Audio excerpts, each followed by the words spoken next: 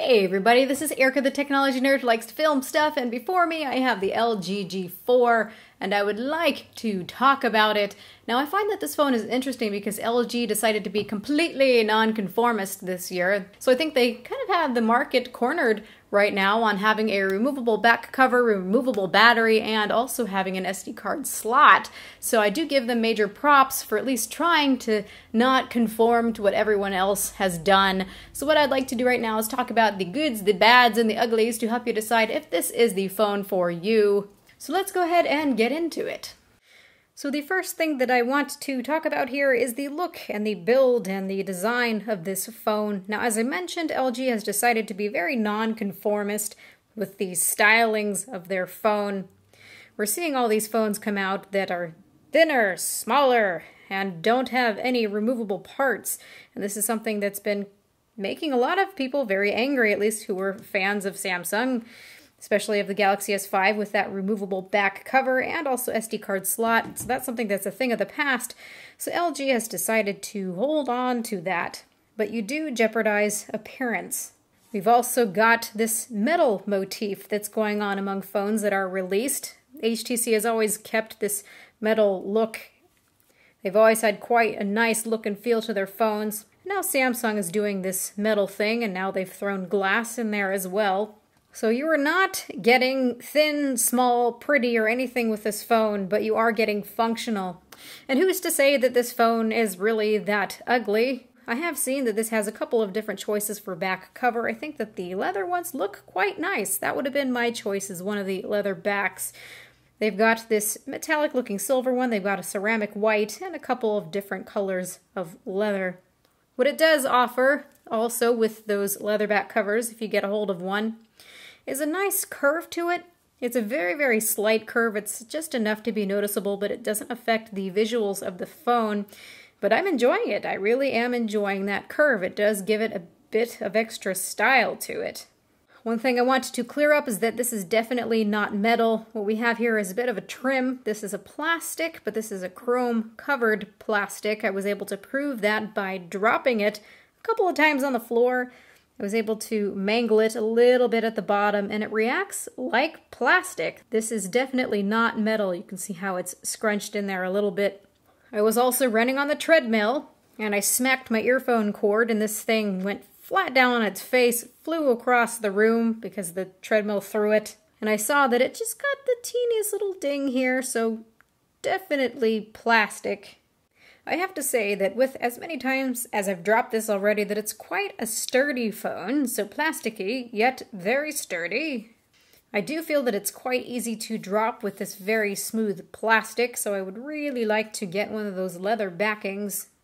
So this is a thick, bulky phone. Let's hold it up next to some of these guys here. You can see that it's taller than the M9. Now the M9 is quite a tall phone, so it does have the M9 beat with that. And you can see the thickness there. And then we have the S6 Edge, which is a very thin phone. Feels quite light. And you can see that it's really much bigger here. And I'm sure some people will still not care or have the argument that they're going to put a case on it anyway. So really just pick your poison. Now taking a look around the phone, just starting with this back cover, we've got these famous buttons here on the back. Now I do like how the buttons are a little bit better than what we have on the G3. I did not like this circle button. I didn't feel like I had enough distinction of where things started or ended. So I do like how this feels much more and how this is raised the way that it is. We've got our 16 megapixel camera, 1.8 aperture, very wide aperture lens here. Also optical image stabilization. We've got our laser here for autofocus. We've got our LED flash, and this thing also has a sensor that measures RGB light. It tries to look at the balance of the RGB wavelengths to get the appropriate white balance. I don't know how all that works or how it works specifically, but it looks like LG is very proud of it, so I just mention it. Why not? Then we've got the speaker that's down here on the bottom. Not too happy that it's there. If you've got larger hands, it's probably going to be quite easy to block with your palm. But at least it does get quite loud. It sounds pretty decent, so I don't have much complaint there. Then looking at the top, we've got a microphone and IR blaster. Looking at the right-hand side, you've just got that little groove to remove the back cover. Left-hand side, there's absolutely nothing. Then here at the bottom, we have our standard headphone jack, another microphone, and also the USB charging port. This now does support Quick Charge 2.0. It was always capable of Quick Charge 2.0, but LG mentioned at the beginning that it didn't have it.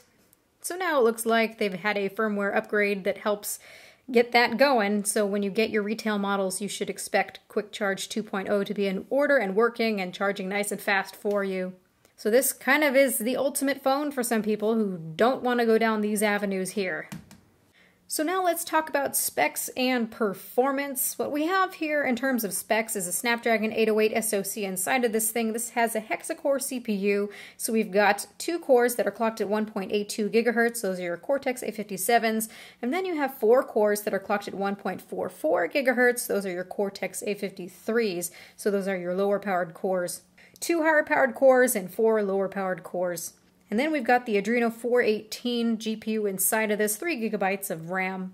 So I feel what's been going on with Qualcomm has been laced with controversy. Now, inside of the M9 we have the S810 SoC, and Qualcomm has been having some issues with this, whether it be heating or whatever else. It looks like LG decided to not use the S810 and go with a little bit lower powered processor inside of this thing. So do I really feel that we were missing a lot in performance for not having an S810 SoC inside of this thing? Really? No, not really. When looking at the performance around the interface, I've been really quite happy with what I'm seeing. Everything does feel really quite nice and smooth to me. The performance has been very nice. It does feel smoother than the LG G3 to me. If we want to get real technical and see what the frame drops actually look like, we can go underneath developer options and we can scroll downward. Profile GPU rendering on screen as bars. And we have this little green line here. Anything that goes above the green line represents a drop frame. If it's a tall bar, then it represents many drop frames. So we can just scroll through here and you can see that it looks pretty good. Going out of here, we can go about the home screens. You can see that once we hit underneath this smart bulletin thing, I do see a bit more drop frames. But otherwise, it feels pretty darn good. Once in a while, you have some drop frames here and there. Then I see we've got bouts of it looking really quite nice. So I don't have much to complain about. Now, of course, once you go underneath the task switcher here, or your recent applications, we do see a bit more drop frames. This is kind of a standard thing I'm seeing with lollipop features. But otherwise, it's been quite a nice and smooth experience.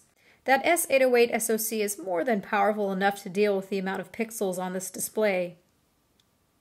Now, in the world of benchmarking, LG realizes that their device is not as powerful as the S810 or even Samsung's device here, which really does pretty well and quite a bit better. I think it's been still a powerful device. Sometimes when I compare benchmarks with the M9, I see that in some CPU-based benchmarks, that this device actually does better than the M9 in some circumstances. As far as the GPU scores go, I can see that the M9 does quite a bit better than the G4. This is just looking at off-screen tests. Of course, where there's a real difference is just with how many pixels that this display has to push around. So with on-screen, you can really see that the M9 does kick the butt of this poor little G4. What really matters to me, though, is just daily life and in gameplay, and I think that the G4 has done just splendidly. I really love using an application that is called GameBench to benchmark applications, actual games, for instance. So here I have Riptide GP2, and I have everything turned up in terms of graphics in this game here. So I have everything maxed out in terms of graphics, and we're looking at the performance in terms of the median frame rate. And with the G4, we've got 29 frames per second, and we've got a median frame rate of 26 frames per second on the M9. And you can see that there's a lot more CPU resources being used on the G4, and a lot more GPU resources being used. But I see that the trend looks pretty similar, and that the G4 is able to hold its own here. So just because we do have a lower powered SoC in comparison to some of the other devices that have come out doesn't mean that it does terrible in gameplay, not in my experience. And of course, this has a ton of pixels to push around on top of having a lower powered SoC than this. So here we can see with some games like Asphalt 8 that yes, the M9 does perform better. But then again, in some highly graphic intensive games, you can see that the G4 still really does hold its own here. Another thing that I really admire about the LG G4 is just how fast it is at opening applications, especially in comparison to this M9 here. So we're just waiting, and it loads very quickly. And then finally, we've got this one popping up at some point. And again, we have CSR Racing. Let's go ahead and tap it like so. And we just wait and see.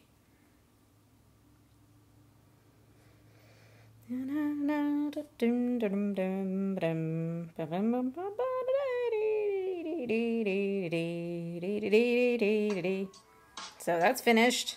Then this is still going, and finally, come on, come on, come on, come on. There you go. You see just how long that takes. I think all that I'm seeing and showing here just goes to show that if I had to choose between the performance of the M9 versus the G4, I would go for the G4.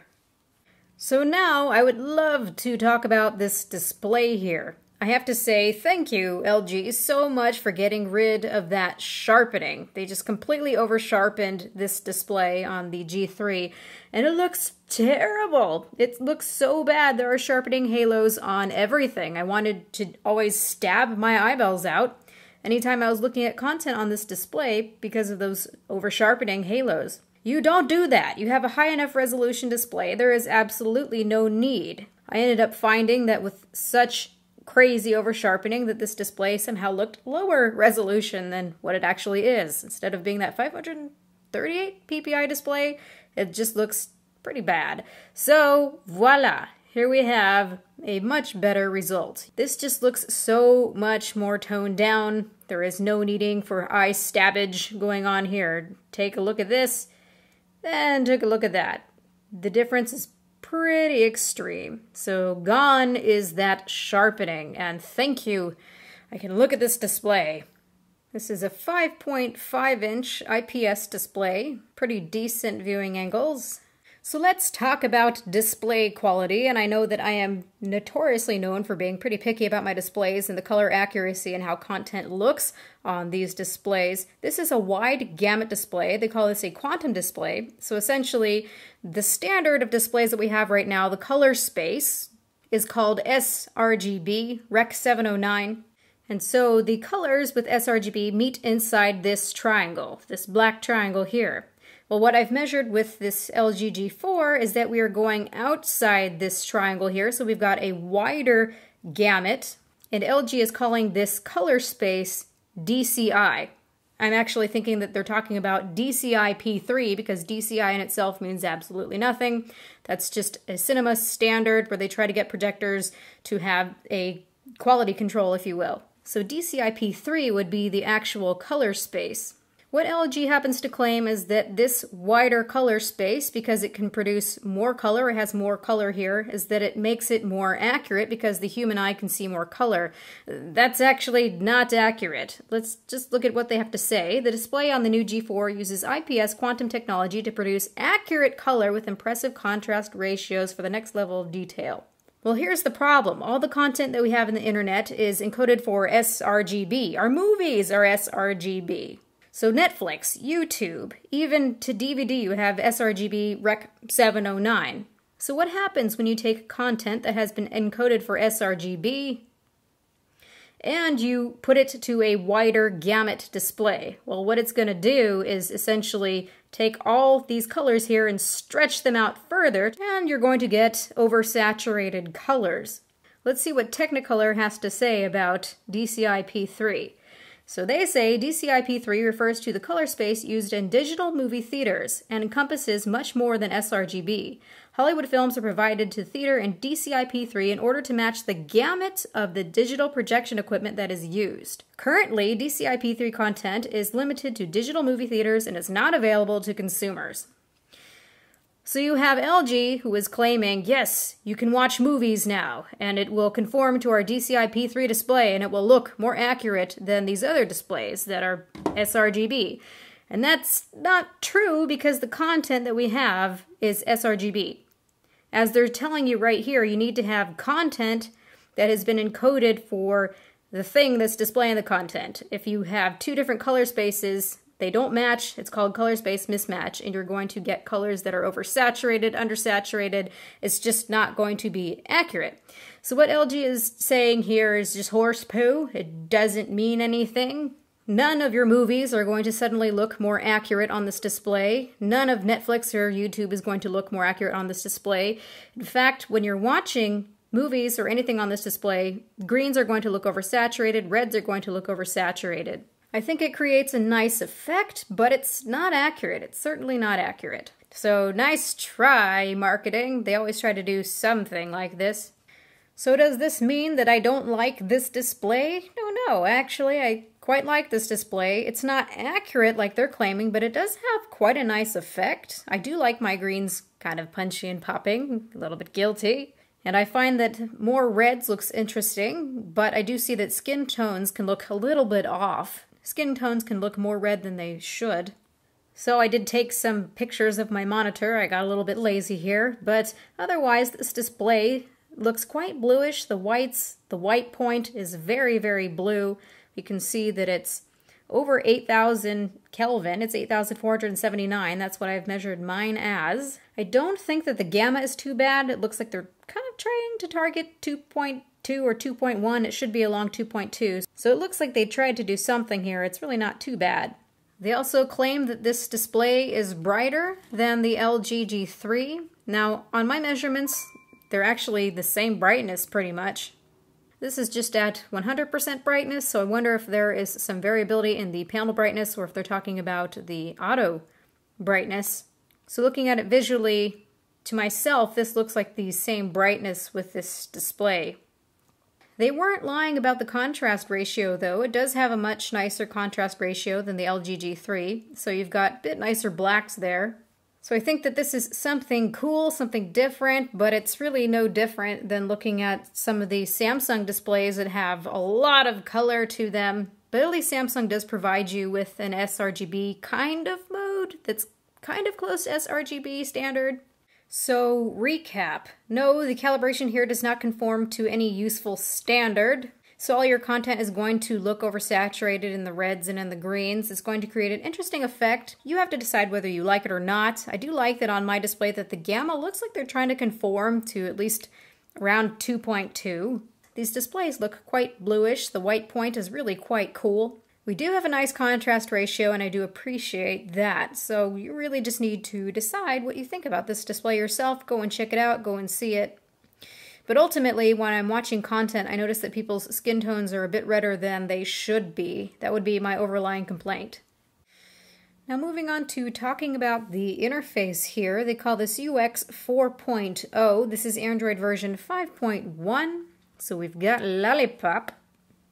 Now they talk about how they've downsized and gotten rid of some of the bloat in the user interface, like Samsung has done with the Galaxy S6. But in all honesty, I haven't noticed any difference. Everything looks still the same to me. We've got apps, widgets. This all looks the same. Everything here still looks the same. When you go underneath settings, everything looks the same. It looks like they have taken away just a couple of the features, such as the motion type features and things like that. They've decided to get rid of just a few things, but at a glance I would not notice any difference whatsoever. One thing that I do notice that is different and that I like are these smart settings. I think these are genius. Love these. So you've got settings for when at home, so you can just use your GPS location and say that wherever your address is your home, and you can have it do certain things when you're away. What I really like is this part down here at the bottom. So I go to the gym a lot, and I like to set my phone up on the treadmill, plug my earphones in, and watch some Netflix as I'm running. So a nice benefit for me when running is to just be able to plug in the headphones at the bottom. I don't have to fiddle with anything. I don't have to search for Netflix. It just pulls it up right away, and you can put whatever application you need. If it's music, you can put music, so I do find that to be really, really nice. I also have a Bluetooth stereo, and I like to be able to connect this to it, so when I turn on Bluetooth, it's going to open up Google Play Music. So these are a couple of nice features, and just say that you are away from home and you want this to be on vibrate when you're at work. It'll automatically just put it on vibrate for you as soon as you leave the door. Another admirable feature that LG has had for a while is this knock code, this security code. So if you have the phone that's off, you can set yourself a knocking combination. So just say lower quadrant here, lower right quadrant, 1, 2, 3, 4. It's going to unlock my phone and turn it on at the same time. So I really do like that. I also like that we don't always have to push the button on the back. If we want to, we can just double tap on that home screen and it will turn off. And if you were underneath an application on the phone, you can still double tap, but it's going to have to be in this bar along the top, your status bar. You can just double tap it and it turns off. So that's always been something that I've really liked. Now, of course, we've also got the dual window feature. So you hit dual window here, and then you can pick 2 different applications, and you can use 2 applications at the same time. So this has been something that's been around for a while. So say YouTube and gallery combination, for example. So then we can touch right here. You can get rid of whichever window that you choose. You can expand and make a window larger. You can get back to your selection here, so you can pick something else. So let's just pick, I don't know, File Manager. And then you can switch them as well. So this has always been a handy feature. Otherwise, this is just a skinned lollipop. We don't have the ability to hit the volume rocker and get access to our priority mode. That's something that kind of annoys me because I don't like to go and have to fiddle in here and find the area where I've got this all interruptions or priority mode. So you can see it's right there. I have seen that all the other lollipop features are on this phone. It's just got LG's bit of flair to it. Screen pinning is underneath the security settings here. You've also got your ability to get to profiles. So overall, just pretty standard. So again, the interface really doesn't look any different to me, but I think it's fine. So now I think this would be a good stopping point. I'm going to have a part 2 of this video that's going to be talking about the camera battery life and some other things. There are some questions that I have to ask LG about the camera. I am waiting for some confirmations from them. This is relating to the 4K video and the bitrate of the 4K video, which is quite low, only 30 megabits per second, and that's kind of the same that was on the G3. And I'm kind of curious if it's like that between all models of this phone that are coming out, because I'm seeing some people have better results than I am. So stay tuned for part 2. This has been Erica, the technology nerd who likes to film stuff. Please rate, comment, and subscribe. Let me know what you think about this phone so far. Is this the phone for you so far? Let me know.